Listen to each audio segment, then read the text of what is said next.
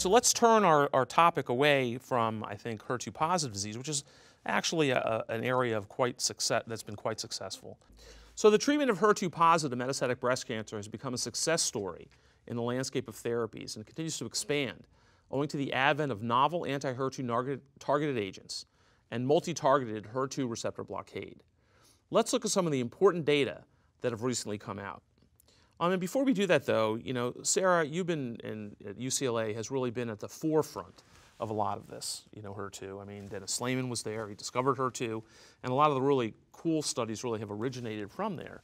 And so could you kind of talk about a little bit about kind of where we are, at least in the first-line therapy and the management of HER2-positive metastatic breast cancer?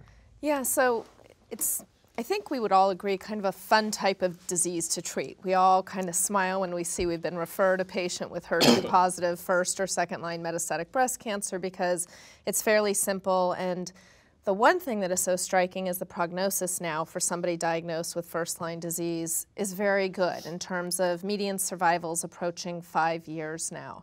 So it's just not the depressing, horrible story that it was a decade or more ago.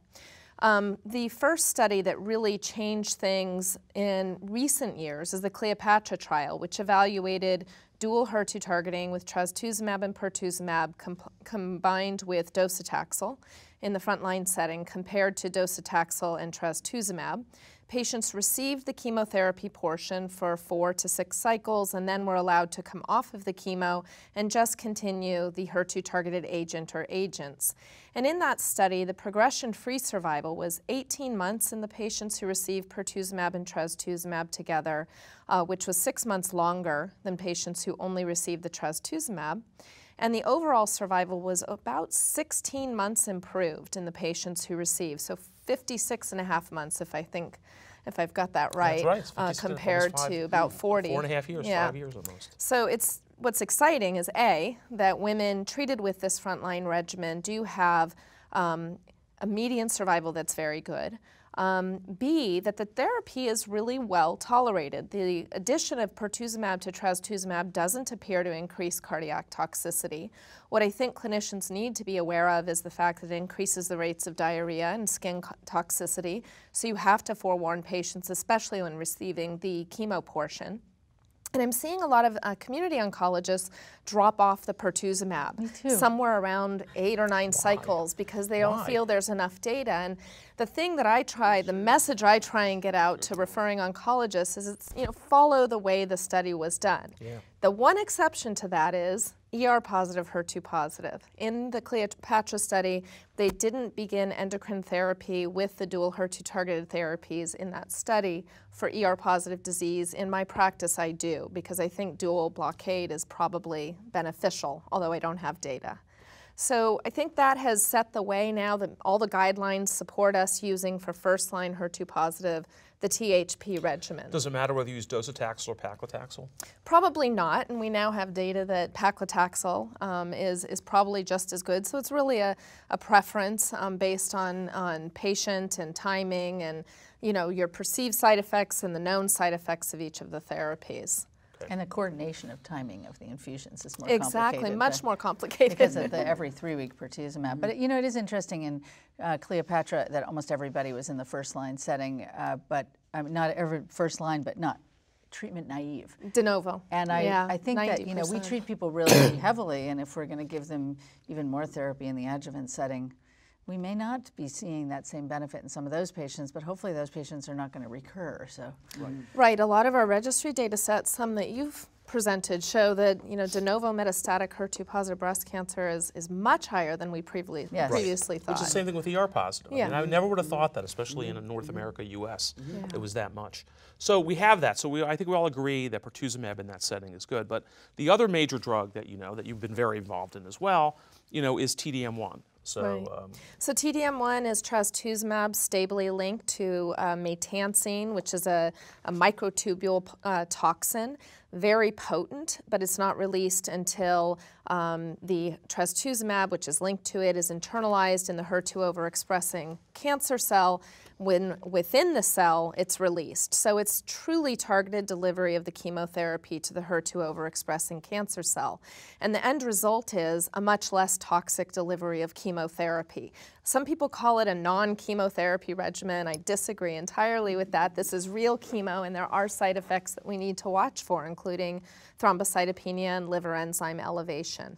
The Amelia study is the study that established this drug as the standard of care for second and third line breast cancer, comparing TDM1 to lapatinib plus capecitabine.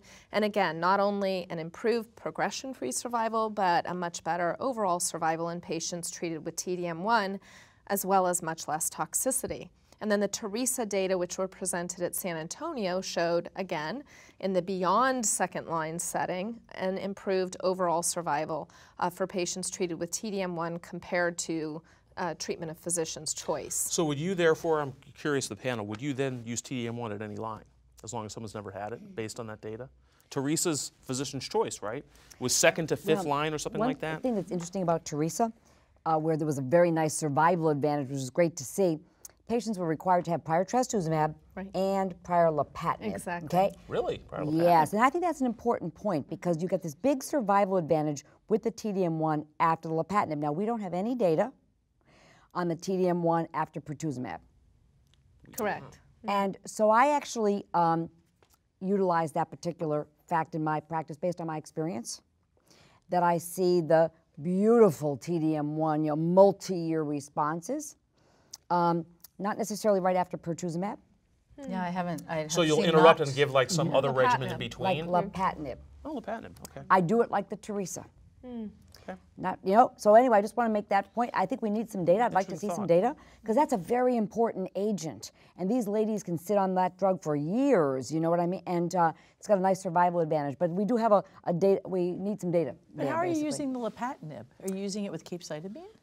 Yes, either with capecitabine or trastuzumab. Trastuzumab. Just trastuzumab. Right. Because you have the trial that is capecitabine lapatinib versus TDM1 with a significant advantage of TDM1. Correct. So why would you put Right, These you're were going not against- pertuzumab pre-treated They weren't patients. pertuzumab. That's Correct. what Joyce. That's a good point, Joyce. is. That's And a- I never do thought of it in wonder that way. if the resistance to pertuzumab does change disease, having had one patient just have this massive progression after 2 doses of TDM1 who's been alive with HER2-positive metastatic disease for 15 years, And so you do wonder, there are those patients, and even when we were doing the phase 2 trials, who just didn't respond at all. Yeah. But that doesn't mean you don't get these people who, I have another patient who's been on for 5 years on TDM1, so. And who knows what mutations in the targets there are Yes, now. that's And it has some EGFR activity, Right. so it is somewhat similar to. The other thing I've noticed is if I've used trastuzumab and navalbine, I'm not getting responses to TDM1, and I wonder if it's the same zinc alkaloid kind of chemotherapy interaction that they're just not as responsive. After TDM1 or after pertuzumab? If I've used Vinorelbine. If I've so used vinorelbine, vinorelbine, trastuzumab. Yes, and then go to TDM1 TDM1, after, you don't get a response. I'm not getting responses. But also, if I see people who are truly taxane refractory, they don't get as much of a response either. So very refractory, like really got 2 years of a taxane, really grew on everything. So maybe that's part of it. So TDM1, great drug.